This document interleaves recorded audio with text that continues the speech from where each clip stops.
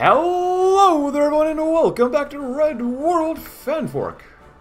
I'm your host, Mr. Elizabeth II Absolute Monarchy Lover, but the royal Spanish family accepts. The Spanish royal family has officially endorsed engagement and subsequent marriage of Lady Davina Lewis and her boyfriend Philippe, the heir presumptive to the Spanish throne. This bond will certainly secure a threatening alliance between two strong nations, and finally, the issue of religion can be pushed aside to ensure an unbreakable monarchist European order. And they join our faction, which is El Greto. We'll do this. Take these two off because we don't need them over there. You guys do this as well. Take go, off. Repair. Because now that they're with us, it's just so much easier now. And we'll have some allies help us out over here, which would be great. You can send down tanks as well if you really want to. Maybe not right there. Of course, this part, I guess, of Iberia is kind of mountainous and hilly. It'll give us some time to do all this sort of stuff as we're doing minor economic reforms because we get slightly more drift to monarchism compared to everything else. But you get 20% more infrastructure construction speed, and while we're not building infrastructure right now, we're building military and civilian factories. It'll come handy later. So, and we're also out of rubber, which is normal, and some chromium too, which sucks, but you know, c'est la vie. It is what it is. As we were trying to, like I said earlier, or maybe in the last episode, we have a heavy ship battleship hull just in case. Carrier hull would be nice. Go with one extra there, and then a light cruiser because why not? And another. Ooh, nice Truckerino. Awesome. We'll try to naval invade. We'll do the best we can. You know, no guarantees for everything for being successful and whatnot. Oh, they're already down here. Nice. Anything over here? Ooh, oh, he's a logistics wizard. I didn't realize that. Not an organizer, but at least a logistics wizard. So, can we go? I believe so. Strength and unions, not in our Iberia. Also, what you will need. Some more. Oh, there you go. And then you should be able to go. Right? Right. Oh, hello. Ethiopian famine ends. Well, that's nice for them. You can take this off as well. You get a little bit more strength over there. Do we need planes? We can send planes over here too. Oh, we got Cass. Oh, I love it. We did that. Would help us naval invade? Or we just call them in. I'm glad we could just call them in. I'm not going to give Iberia anything here, but you know, we're going to take it all for ourselves. Because that's how we roll here. That's just how we roll. Empress of India. We could. Demand Somaliland. We did these two last time. Or, you know, Canadians traders or left our empire long ago, having forgotten their centuries of loyalty to the crown. Scoring a majesty like that won't reap many benefits, but their army will make sure of that. Demand Somaliland. We don't want all of Somalia, just the rightful region we once controlled, but those idiots in Mogadishu refuse, and we may have to take it all. So we'll see how we do. How are the tanks doing? Where are the tanks? Right here? Yeah. Nice. Oh, hello. Ooh. Oh, we didn't lose anything. Awesome.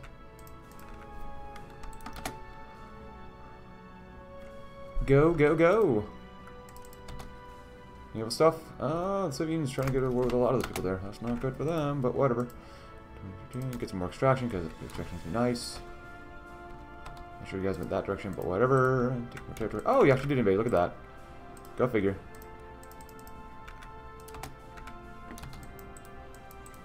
Squeeze them.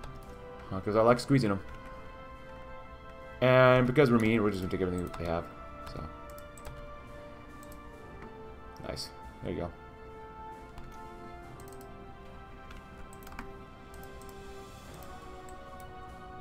I love encircling the entire Portuguese army, or at least most of it. Thanks, Spain. You're doing great. We actually lost quite a few guys, but whatever. That'll be worth it in the end. Now they've lost way more. Yay! Thanks, Spain. Thanks for everything. Even though it looks like you probably deserve most of this stuff, but whatever. Thanks, guys. It's ours now, and we'll probably just keep going down and around, and I guess we'll demand Somaliland first. I wish these guys still own the colonies down here, but now it'll make it easier for us to get around here. We're just going to start hopping all the way through Africa. 40 days ain't bad, but, you know, still. So, once again, I apologize to the group here. You're not going to get anything from us, so.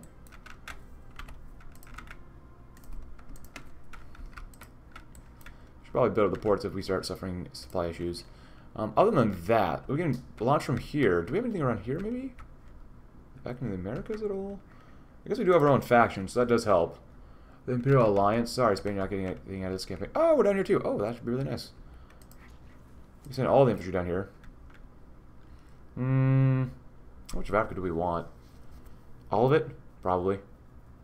So we'll probably start working our way towards all that Qatar. I don't think Spain has any other colonial possessions around here, so kind of sucks, but whatever. Yeah. So now if you guys come down through here, I think accept. Look at that. Somalia Democratic Republic has accepted our joint proposal of Somaliland for peace. Instead of opting for a bloody war between our two nations, the cooperative government decided to do the right thing. Now Somaliland has returned to its rightful owners, the glorious British Empire. Who cares about self-determination? British South Africa. Oh, we get them anyways here. At least South Africa. Since when can anyone in the region govern for themselves without the mass corruption and poverty? It's clear that only tragedies befallen South Africa in the time since they departed our rule. Their land is plagued by racism and endless strife. Her Majesty will put an end to that and bring the South Africans back under benevolent rule. British... Ooh, North Africa. Oh, so we get it anyways. Empress of India. The British Raj was once our prized possession. Now it's a mess of socialist dictatorships and endless poverty. Now they can see what lack of European rule does to the precious nations. The Pacific Empire, all former lands of the Empire and Oceania must be returned. Britannia will rule the waves as she rules the Pacific, or rules, you know, the other groups and stuff like that. Yeah. Nice. So we can take these guys too. That'd be pretty nice. So Arabia, okay. Palestine, yeah. Republic of Iraq, Qatar, Jordan, United Arab States, Tangier. Nice, nice, nice. And just one more infantry division before we really edit the template. Supplies aren't going to be super great here. 14 is okay. I wouldn't mind some artillery on them too. Just beef them up a little bit more. It does lower our organization, which sucks. Because do way more soft attack. Do we really need... Yeah, we should probably keep field hospitals on for now. Get some logistic companies. That'd be really good as well. Because we're going to be in some really sucky places. So. And since we're here, we're going to do this as well. 3, 2, 1, let's go. See what we can do about this, if anything. How about that close air support? That should make us able to at least push out through here, maybe, or maybe not. You might just need the tanks to come here. 59, 54. Fuel refining is always good too. We have military police, which is nice. Get some more engineers, perhaps? We're struggling. Struggling. Some more days. You know, hold. Let our allies deal with it for now. They can force it out while we try to naval invade through here with the tanks. Which is probably a really god-awful idea, but whatever. How many more days we got? Oh, halfway done with that one. That's not bad.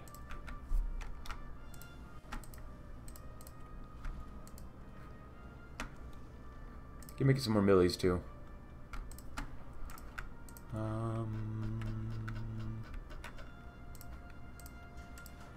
Just trying to break into Africa sucks. Go ahead.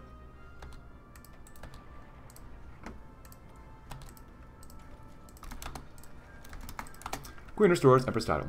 The Emperor Empress of India title was used by the British monarchs during the British Raj in the Indian subcontinent from 1876 until 1848, after India has attained independence from the UK.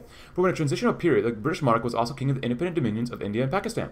After the British East India Company deposed the Mughal Emperor, and after the British government dissolved the EIC in 1874, Queen Victoria was given the title Empress of India, followed by her successors with the Emperor title. But since that regrettable transfer of power to the Indian people, Britain's monarch has no longer been given the opulent and grand title of Emperor or Empress. Thus, Queen Elizabeth said it must change, and that change came into effect midday yesterday when Her Majesty claimed herself Empress of India. Long live the Empress. As she should be. Instead of that one, because we'll go through a lot of this stuff as well. Canada, Elite Society, yeah, let's get that one. That one's just really good. There's a little more political power, but that's alright. So you guys, right there. And you guys immediately start attacking Tangiers. And you guys are going to force the attack, because you're not allowed to lose. Nope, you have nowhere to go to. And you guys are going to force the attack as well. Hold. Ah, I love it when it works. Surrounded and going to be destroyed. Nice. You guys, you know, screw you guys can all abandon that area. Come back over here. Screw that towel. They can attack our tanks as much as they want. Hopefully they can't pierce us. Nope. 3, 2, 1. Actually, why are we doing it like that?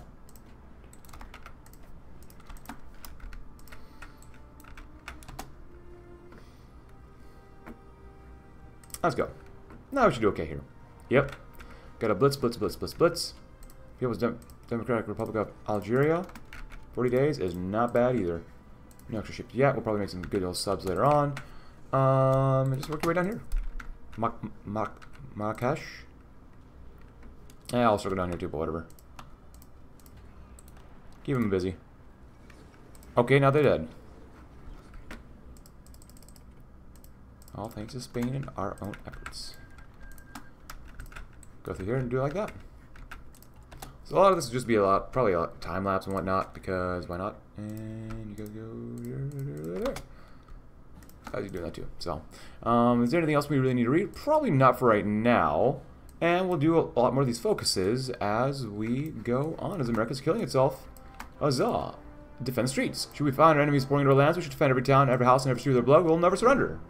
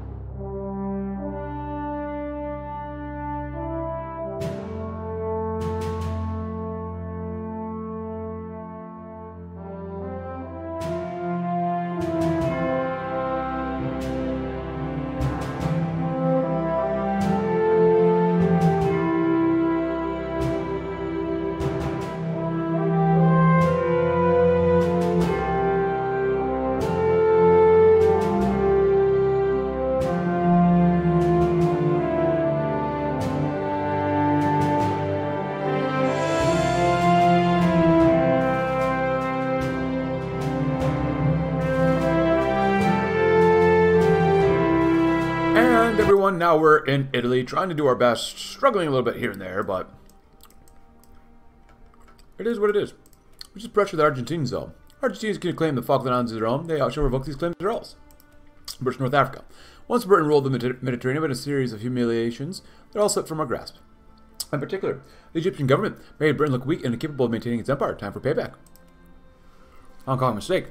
What was our idiotic government thinking when it simply gave away the beautiful city of Hong Kong? 13 colonies. The United States was the first domino of our empire to fall, the one to prove it possible. While the old US of A has been relegated to the dust heap of history, there yet remains a successor, few remain successor, claiming that mantle. We shall finally have our revenge. Of course, there's nothing over there. I guess out with the Protection Union. The British Isles Protection Union is an outdated institution established only to create the illusion that we were fighting against communism, because we can't do powerful union because, well, we're not Ulster or Ireland. Invite Scandinavia. Britain and Scandinavia have historically been tied closely together. Although many of the ties were abandoned during the late 80s and early 90s, they could easily be rekindled. We should invite the Scandinavians of an agreeable disposition to our new alliance. Invite South Africa. South Africa has been an isolated country, but we've not forgotten our historic ties with South Africans. Let us break the isolation and reach out to the South Africans and hope they will take our hand once again. Invite Australia. Australia and Britain have always been closely together, and despite the dissolution of the Commonwealth, our two nations still are dear one to another. If Australians would agree, we would be honored to stand side by side with them once more. Invite Morocco, even though they're dead, so if you don't read that, please go ahead. Iran. Well, Iran and Britain have had a sordid history. 50 years have passed since the last bump on the road, hopefully. Time passed made the Iranians forgive us, so they would be willing to join in our alliance and be a strong bastion in the Middle East. Irish trade. More economic connections to Ireland should be established, even though we own them. Where the Emerald Isle is so close by, it only makes sense to strengthen our trade relations so all can reap the benefits. Befriend Brazil. Brazil is the largest country in South America. If we could align them, we could gain a powerful ally. Let's arrange a meeting with the Romero Yucca and set up an amicable relation that will someday, hopefully, will bloom into something more or something. And trade with them. Brazil is host to immense wealth of natural resources. If we could just get cheap access to those, both our economies would experience a tremendous amount of growth. But for Mexico, in the aftermath of the collapse of the U.S., Mexico grew to be one of the powerhouses of the North American continent. As the former U.S.'s future becomes more and more certain, with successors swapping for power, Mexico could make a valuable friend and trade with them. It's a highly populated country, and with the economic growth they've experienced over the last few decades, Mexico has become an excellent export market for British goods. We should strike up some mutually beneficial trade agreements with them. Befriend West Africa. It's one of the strongest countries in West Africa, or Africa in general, and despite their historic ties being closer to France and Britain, than Britain, they may make us a good friend in the 20th century, 21st century. Extending them might be all that's needed. Trade with them. It's a developing country and thus yearning for capital with which to modernize and develop. Britain has exactly that, and we all need in exchange would be access to the plentiful natural resources.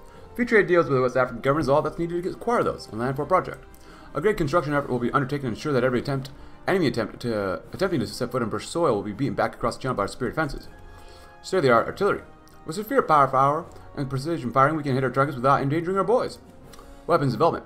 Defense contractors are already designing the next weapon upgrades for our arsenal. More reliable, powerful, and accurate guns will make sure we get a job done in every environment we would find ourselves in. Tanks. British tanks are notably inferior to the Canadian or German models, particularly in terms of reliability and speed, yet further improvement in tank design is needed to address these glaring issues. Training program. British soldiers shall be the finest in the world, drilled and taught on the newest tactics to be combat-ready in an ever-changing world. The combination of ground, navy, and air power will strike fear into the enemies of Britain. Defend the oceans. We are an island nation, surrounded by water on all sides. This water wall has proved an impregnable defense over the centuries, only crossed nearly 1,000 years ago. If it's to resist the next 1,000 years, the British Navy must be restored. The glorious Navy. Britannia was once ruled the waves, and if we are to do so again, we must have the new ships. Modernizing our destroyers will provide a keystone to naval defense both near and far. Modern vessels. No world-class navies can complete without capital ships. The age of the battleship came to an end long ago, but that merely paved the way for a new kind of ship, the aircraft carrier. With a mighty fleet of these, Britain can project power anywhere in the world. Old and new strategies. As our engineers and shipbuilders are hard at work restoring our navy, we must not forget the brains of our naval brawn. Let's give the Admiralty a call and invite them over for a meeting in Whitehall for a discussion about British naval strategy for the 21st century. Protect colonial establishments. Despite the loss of colonial territory during the latter half of the 20th century, the sun is not yet set on the British Empire. Outposts such as the Falkland Islands still yet remain under direct control from London. For the sun to never set, we should make sure that our control remains unchallenging going forward and fortify them against an increasingly hostile world. Broad dockyard construction. A world-class navy needs world-class dockyards to supply it with ships and repairs, and yet our dockyards have been allowed to deteriorate over the last couple of decades. We must embark on a grand program of dockyards expansions to ensure that the Navy has what it needs to once more rule the waves, defend the skies. The 20th century proved that there's a third dimension of warfare, the airspace. Today, even the mightiest armies and navies can be destroyed by air power. If we're to protect Britain from these foreign threats, we must remember that we shall rule the third dimension too. Legacy of the Battle of Britain. The Battle of Britain was the finest hours, as we, despite all odds, proved that the torch of freedom in free Europe could not be extinguished. We must learn from this victory and what it earned for us, applying it once again for the 21st century. Modern bombers.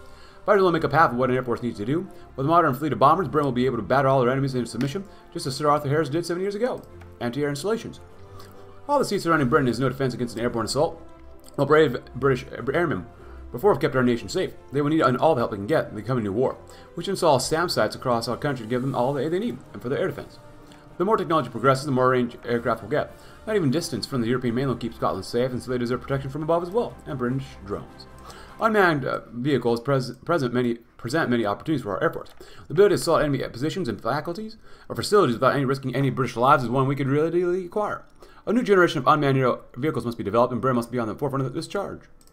Now, I asked you guys yesterday whether we should do more welfare or less welfare. I'm going to read both, but you have to see which one we choose. So, Her Majesty's Economic Advisor believes it would be best to increase welfare for the British people. She agrees, thus, more funding shall be allocated to the public services to always remind people of Her Majesty's balance, grace, and generosity. Less welfare. Her Majesty's Economic Advisor believes it would be best to decrease welfare for the British people. She agrees. After all, the many entitlement programs in Britain are such a drain on the national economy, it would be better viewed elsewhere. Power corporations versus the Queen's estates. We're willing to work with the various domestic and international corporations to strengthen the economy. After all, there's no need to discriminate against foreign businesses so long as they're willing to benefit Her Majesty's realm and the Queen's estate.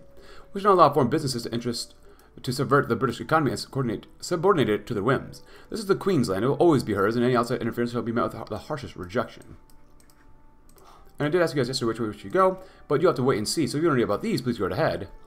But some comments include, you should demand Cyprus and Somaliland, then launch invasions off of them. Also, go with more welfare because you need to make sure that people trust the monarchy.